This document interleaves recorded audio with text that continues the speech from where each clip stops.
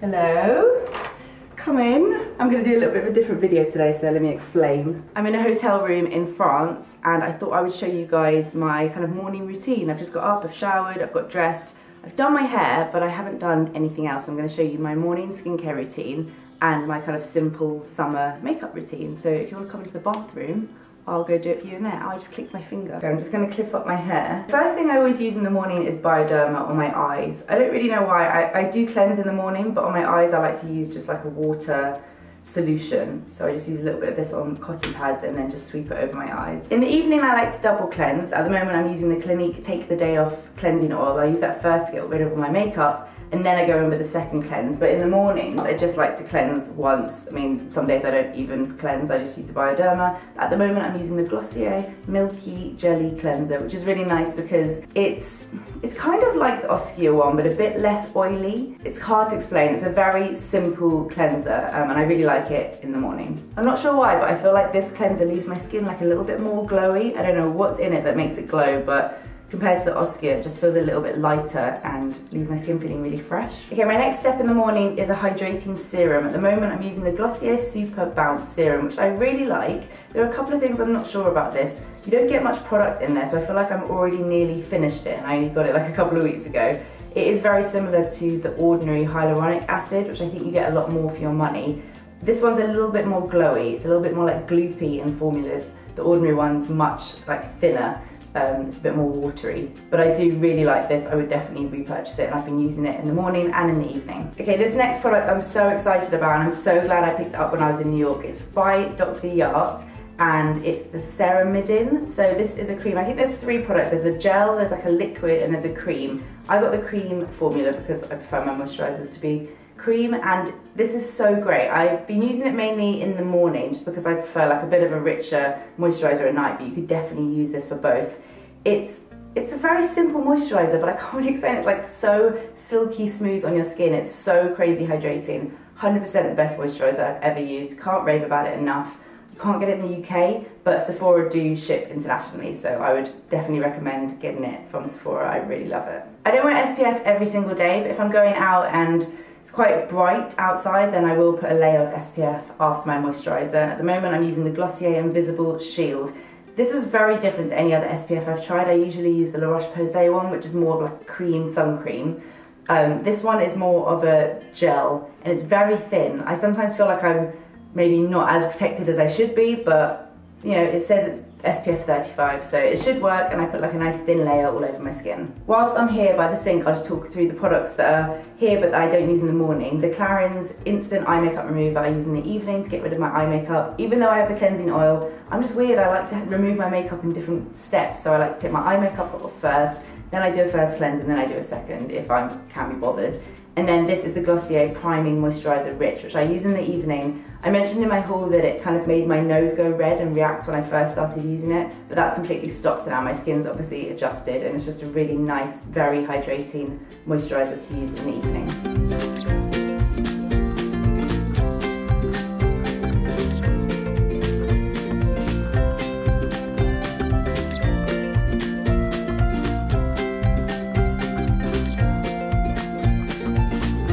I'm obviously using my favourite IT Cosmetics CC cream. It's just so easy. I use it at home and when I'm travelling. I mean, it really is the only foundation I wear these days. Just really light and glowy. Next up is the Milk Flex Concealer. I really, really love this concealer, but I don't know if I got a faulty one or something, but mine is empty. I've almost finished it after like 2 weeks. So I'm gonna order another one from Sephora and see what the deal is, but as long as it just hasn't got like a tiny amount of product in it, I would really recommend it because it's a really lovely concealer. As always, my Too Faced Milk Chocolate Bronzer. At this point, I always like to do my brows. So I've just realised that I brought with me the Becca Backlight Priming Filter, and I forgot to put it on, and I don't have any kind of highlighter, so I'm actually going to just use like a dot of this and just put it on the tops of my cheekbones because it's basically just like a glowy, subtle highlight anyway. I love a liquid highlighter. I just think it looks so natural on the skin, especially when you're out in the sun. I feel like powdery highlighters just look too much. For blusher, I'm using this one from Benefit, which is California. It's very peachy pink, but I really like it. I've been wearing it a lot in the summer. And it smells insane. It literally just smells like summer. Oh, it's so good. For my eyes, I'm using the Anastasia Caramel eyeshadow, which I really like. And this is these are one of like the new Real Techniques brushes that are like the softest things ever to touch your skin. I'm just putting like a really light layer. Don't want anything too intense. Just a little bit of brown eyeliner just on the outer corner.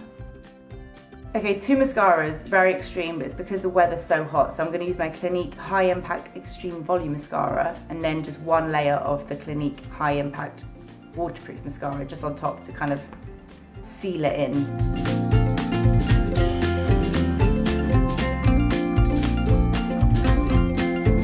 The reason I don't use the waterproof one on its own because I don't think it's as good.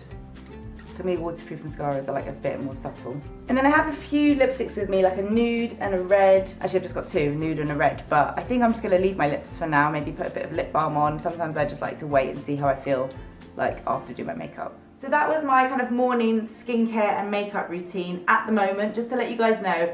Obviously, I changed my skincare routine up quite a bit, and these are just the things I'm absolutely loving at the moment. It doesn't mean that I don't still love the things that I've recommended before, like the Oscar Renaissance Cleansing Gel, the Ordinary products. There's still so many other things that I love, but at the moment, this is my little edited routine, and I'm really enjoying it. So I'm pretty much good to go for the day. I'm just gonna put on some of the Clinique Virtue Oil Body Mist. This is like an SPF 30. I'm gonna put that on before I go out in the sun. I'm going to grab my Ray-Bans. These are my little blue fold-away sunglasses. I'm going to throw those into my handbag. I think today we are going to explore some lavender fields, which would be really nice. Thank you to Anna for filming, for being my little videographer. And I really hope you guys enjoyed this. I'll see you on Wednesday for my next video. Bye.